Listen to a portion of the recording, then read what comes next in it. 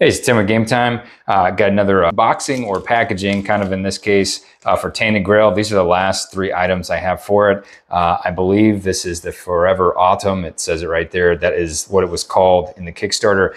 I don't know what this is. It's not really marked. That's one reason I'm doing these videos and opening this up. These appear to be, it looks like war runes, okay? And there's 3 runes here. But anyway, let's look at these real quick.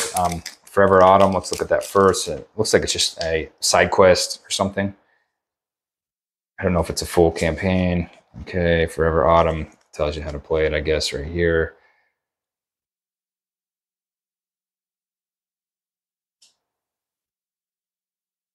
Anyway, different chapters.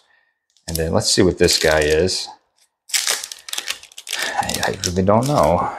There's a lot that came with this. These are basic rules whenever you meet. Okay.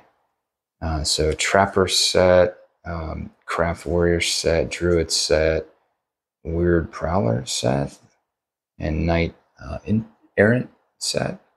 I don't know what this means, but anyway, these are something that comes with the game that I got in the Kickstarter. I don't know if it's a part of something else. And again, it's not marked. So I just got the all-in pledge, the very big one. Here are the runes for the war runes here. Looks like they're different on both sides. It's kind of neat.